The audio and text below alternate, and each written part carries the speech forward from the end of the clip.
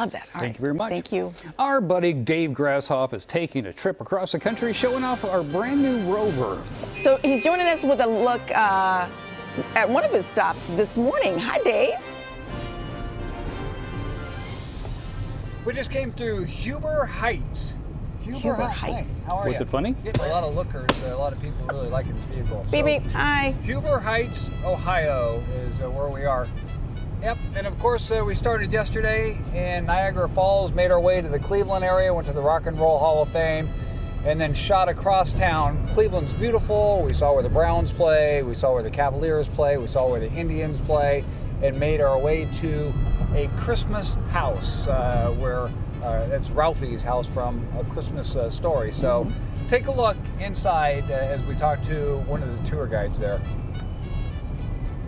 So though there would be a number of scenes filmed on the inside of the house, such as them delivering the Fragile crate or the dogs eating the turkey, there are quite a few scenes filmed on the outside of the house in some fake snow, which you'll have to learn about by actually coming to the museum. And there would also be a huge portion of the movie actually filmed over at Higbee's department store, the whole reason they came to Cleveland in the first place. Of course, we have our lovely leg lamp right in the middle of the front of the house. The Christmas Story house wouldn't even be here without it. It is such an important part of the movie. It's such an iconic piece, and people come from all around the world just to buy the thing from the gift shop. So to a lot of people, when they arrive at the Christmas Story house, they wouldn't assume, why do you want to film a Christmas movie here? And they initially didn't want to. This isn't why they came here. They were actually trying to find the steel mill because they wanted to film in it.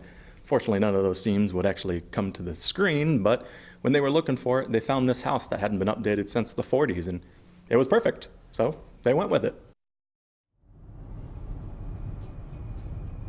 So really, really cool. That's at West 11th Street and Rowley, kind of in an older part. What was your favorite part of the Christmas Story house? I think the decor. Yeah. And just how nostalgic it was. And it was in a neighborhood where there were just houses next to it. Like, you know, at the end of the street is this house and you're living on the street. But the decor and the furniture and just brought you back to that time. It was so cool. Yeah, and then we went right across the street and ate at Rowley, a little pub that they have there right across the street from the Christmas house. That was on Diners, Drive-Ins, and Dives. Oh, yeah, so that's where we had dinner right across the street from the Christmas house. So it's kind of a cool little area there in Cleveland.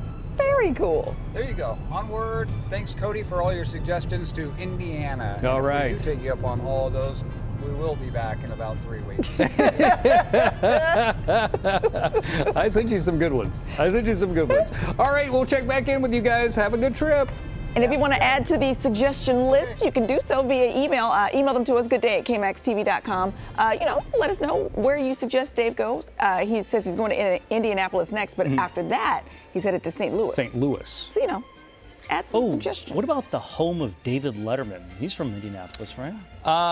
Yes, he is. I almost suggested the grocery store where David worked as a bagger, but I think they tore it down. Oh, I actually would like to see that. Being a Letterman file, yeah, I am. I'm pretty sure it's torn down. A letter file. Yeah, I'll look it up though. Okay. Drive safe, Dave. Bye. We'll see you on the other side of the break.